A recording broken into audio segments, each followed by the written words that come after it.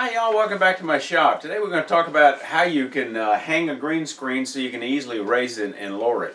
I use a green screen occasionally for special effects on the background, similar to the way a TV newscaster would. You can turn the thing easily from green to, as I show in this instance, I can turn the background to black, and then I can superimpose myself over a different background such as this sunset image.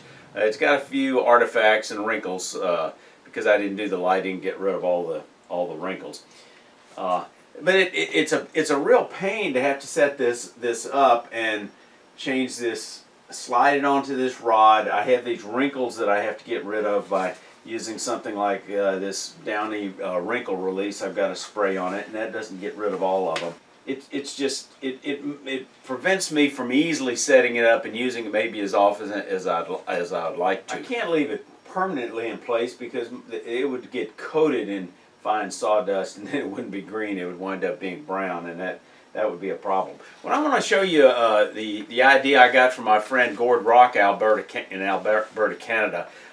He's got a really nice solution that I'm going to implement, and I'll have a link to his video at the end of this video, because he uses the green screen very creatively for special effects to add humor to his videos. So off I went to the local home improvement store and picked up some PVC pipe, and I had to cut it off to get it in my SUV, but I measured the size screen and just cut off about 3 feet. I bought some cord. Doesn't have to be green. It just happened to be green. And then I bought a package of screw eyes. I probably could have bought some smaller screw eyes in a package, but I wasn't sure exactly what size was going to be best. And it's cheap to buy this package with multiple sizes. I might be able to give you a better sense of what size to use after I finish this project.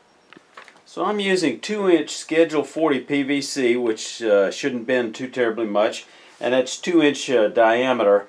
I'm going to take this piece of dried wood I've got and make cylinders to go inside to hold the pulleys. You know, once you've been turning a while, it seems like you got plenty of wood for projects. You just look around your shop, and this was not kiln dried. It's a piece of it was green wood, but it's been sitting in my shop for a couple of years this short, so I believe it's going to be dry enough. So I'm going to make these 2 pulleys. So I'm going to make these pulleys approximately 5 inches. So I'm going to use a piece of kiln dried poplar. Mark that hole because we're going to drill that, so I don't want to lose where that hole is. And we're just going to use a compass to draw these out, and then we'll go over to the bandsaw and cut these off.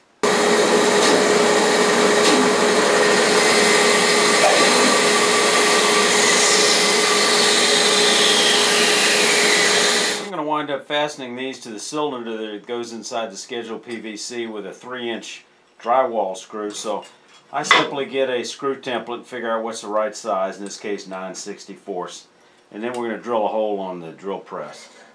I'm not a very skilled flat worker, and everything I learned I pretty much learned on my own, but one of the things I learned, when you put in a drill bit, make sure it's running fairly true, so you got it seated in the center. So we're going to. And then the other thing is, make sure you got your workpiece clamped down.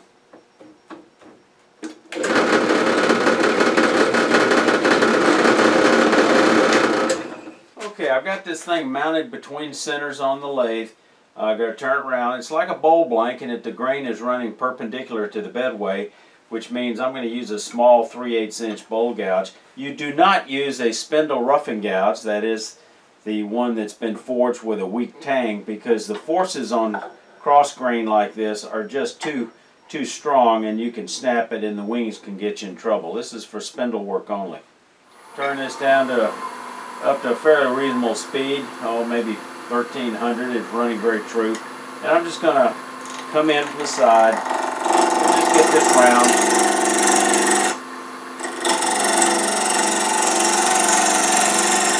Notice the angle of the cutting edge is about 45 degrees, so I'm getting a slice. Got this anchored on my hip, so I'm just moving turner stance. So before we go any further, we're going to get a pencil and we're going to mark the center of this. And that's how deep I'm going, which is actually about a little over 3/4 of an inch. Now let's get a feel for how snug this is. So that's a little too snug. It's going to rub too much. So I'm going to take this tool and just take a hair shade off of one side.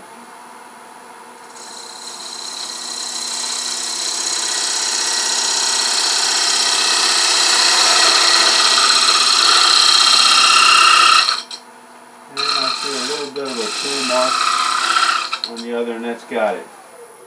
And I parted down to that margin skew. I'm going to use my detail gouge, and I'm going to pick up the cut here, and I'm only going to go down just a little way. So if the cord was uneven, it will at least flow back in that slot.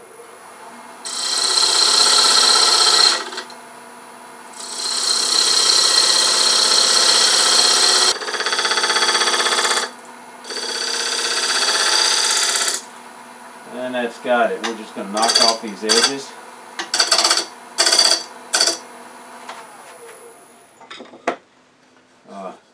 Wow, got some tear out there with that. That's not pretty. Got a lot of tear out. I think I'm going to come back in with a skew, try to clean up those edges just a little bit.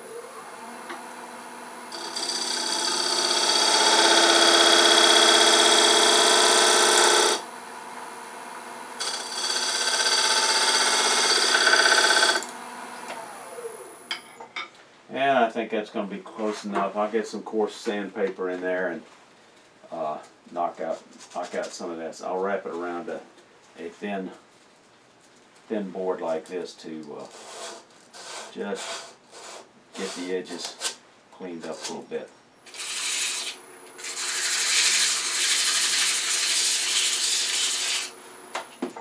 You just got to get that slot size so when you pull the rope, it's gonna turn that pulley, and this is working just fine. This is just a shop apparatus, not a piece of fine woodworking. I'm just gonna put a nice oil wax finish on. I'm gonna use Mahoney's walnut oil and beeswax, and I'm not gonna do it in the very center where I might glue up that cylinder. I'll just put a little bit on the sides. I'm not going to put it at the very bottom either. I want that. I didn't sand at the very bottom. I want that to have somewhat of a friction surface. Okay, here these are side by side, and you can see they're fairly close. And again, the critical diameter is the distance that the cord will fit, so there's some friction, and that the diameter in the middle are both equal. If they're off a little bit on the sides, it's not going to make any difference because the cord's not rubbing here or here. So this is a little bit wider than 2 inches. About 10 inches long, and I was originally thinking I would round it into a cylinder and then part it off, but in order to size each end to perfectly fit inside those pipes, I figure it's going to be I've got to fine tune each end, and I would have a little harder time getting the center on the side that I cut off in the middle on both pieces. So I'm going to take this back to the bandsaw and cut it off into 2 5-inch pieces. So now it's just a matter of turning these two pieces round to round 2-inch cylinders. Get speed up a little bit. Anchor the tool on my hip. So I'm chucking this into a set of jaws. These are 75mm bowl jaws. They're a little deeper. So I'm not putting a tenon or anything on it. It'll grip it pretty good. But before I tighten it down, I want to bring up the live center to make sure I've got it nice and perpendicular, and then I'll just clamp down on it a little bit. And this is going to hold it plenty tight while I true up the face of this. True it up a little bit with a small bowl gouge.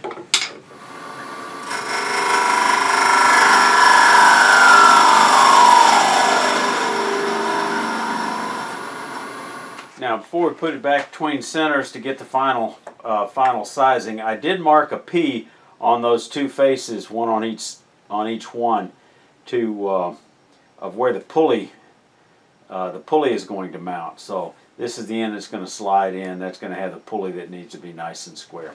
And we turn us a nice little pull knot just because we're wood turners and we can. Put a little some of that same mahoney's finish on it. So the cord starts on this end. It's tied off on a screw eye, and then it comes up and then across to another large screw eye. It comes down, and then both ropes go through one screw eye. Let me demonstrate.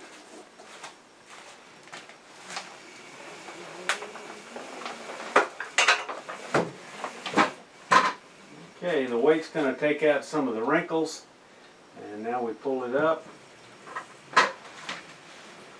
Alright, I'm pleased with it. It looks like it'll work. I'm going to bring the cord over. I had a bit of a challenge trying to figure out where to put a cleat. This lathe's not going anywhere. It takes a lot of cord. So I'll just use this as a cleat. Wrap that around a few times. I could have paid $4 or so and bought one, $2 or $3, but this will work just fine. Take the extra cord, got my pull plug on it, and there I am. Okay, I'm very pleased with the operation of this. I think as a result it'll allow me to get my rope tangled up. It's a lot of rope from this thing. But I think I'll be able to use this a little more, and I hope to incorporate it in my remote interactive club demos. I appreciate any comments y'all got. If so, leave them below. I'll have a link here to Gord Rock's video that got me inspired to this. Y'all stay safe. Come on back here.